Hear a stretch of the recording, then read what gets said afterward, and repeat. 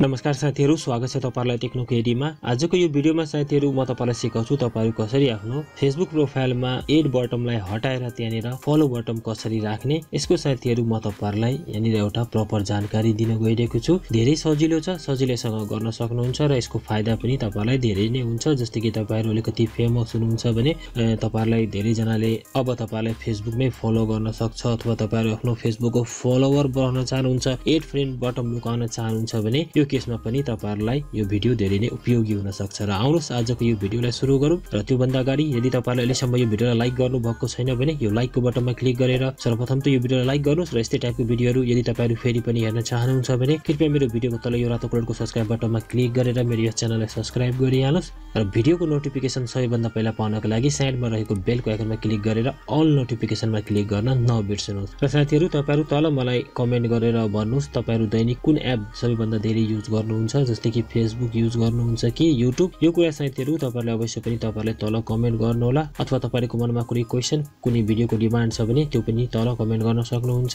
अब यसको लागि साथीहरु तपाईहरुले के गर्नुस् भने सिम्पली तपाईहरु आफ्नो फेसबुक एप्लिकेसनलाई ओपन गर्नुस् र त्यसमा तपाईहरु आफ्नो फेसबुक आइडीबाट लगइन भ्याल्नुस्। जस्तै कि हेर्न सक्नुहुन्छ म लगइन छु। अब सिम्पली तपाईहरुलाई सर्वप्रथम म आफ्नो प्रोफाइल देखाइदिन्छु। जस्तै कि हेर्न सक्नुहुन्छ यो मेरो प्रोफाइल रहेको छ र यहाँनिर म यो भ्यू एज मा क्लिक गर्छु र यहाँनिर तपाईहरु हेर्न सक्नुहुन्छ मेरो प्रोफाइल अहिले यस्तो देखिरहेछ। जस्तै कि हेर्न सक्नुहुन्छ मेरो प्रोफाइलमा यहाँनिर एउटा एड फ्रेन्ड बटन छ। अब यहाँनिर हामीहरु के गर्छौं भने साथीहरु सर्वप्रथम यो एड फ्रेन्ड बटनलाई रिमुभ गर्छौं, यहाँनिर हामीहरुले आफ्नो फलो बटनलाई राख्छौं। अब सिम्पली अगेन म पछाडी गर्छु र यहाँनिर म फेसबुकको मेनुमा आइसके। अगेन साथीहरु यहाँनिर तपाईहरु हेर्न सक्नुहुन्छ तीनवटा दर्शाएको अप्सन छ। यो अप्सनमा एकचोटी यसरी टच गर्नुस्, त्यसपछि यहाँनिर तपाईहरु तल गर्नुस् सेटिङ एन्ड प्राइभेसी भन्ने अप्सनमा एकचोटी यसरी टच गर्नुस् र यहाँनिर तपाईहरुको अगाडि एउटा सेटिङ खुल्छ। सिम्पली तपाईहरु यो सेटिङमा एकचोटी यसरी टच गर्नुस् र यहाँनिर साथीहरु तपाईहरु तल गर्नुस् र यहाँनिर तपाईहरु हेर्न सक्नुहुन्छ एउटा अप्सन रहेको छ प्राइभेसी सेटिङ। यो अप्सनमा एकचोटी यसरी टच गर्नुस् र यहाँनिर तपाईहरु अलिकति यहाँनिर तल गर्नुस् र यहाँनिर तपाईहरु हेर्न सक्नुहुन्छ एउटा अप्सन रहेको छ who can send you friend request भन्ने। अब सिम्पली तपाईहरु यो अप्सनमा एकचोटी